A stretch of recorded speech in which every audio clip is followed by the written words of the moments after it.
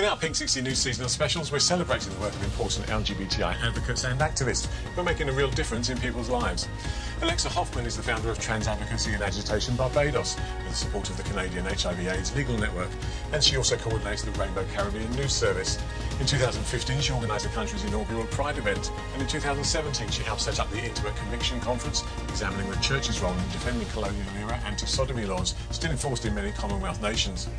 On the 20th of November 2018, Hoffman held Barbados' first candlelight vigil for trans and gender non-conforming people lost to hate-motivated violence. This summer, she became the lead claimant in the first legal challenge to Barbados' buggery laws. The government failed to respond, and the case was moved up to the Inter-American Commission on Human Rights, who are expected to advise the government to repeal Sections 9 and 12 of the Sexual Offences Act in the coming year.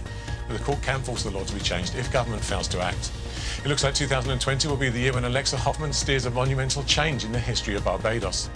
Well, that's all from us for this year. We'll be back again tomorrow with our first bulletin of 2020. And from all of us at Pink 60, we'd like to wish you a very happy and safe New Year.